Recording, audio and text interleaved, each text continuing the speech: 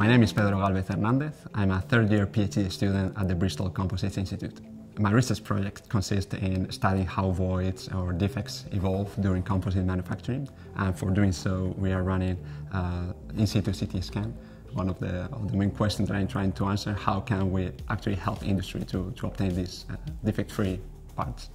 The current techniques that are normally used in image analysis will contain noise and artifacts, and this is a big problem when you want to analyze the data.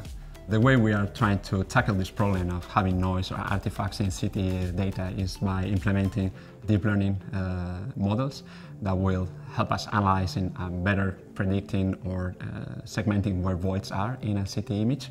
The main finding was that deep learning outperforms the current segmentation techniques. Using deep learning to segment CT images in an in-situ CT scan will allow you to better track where voids are and where voids are moving to.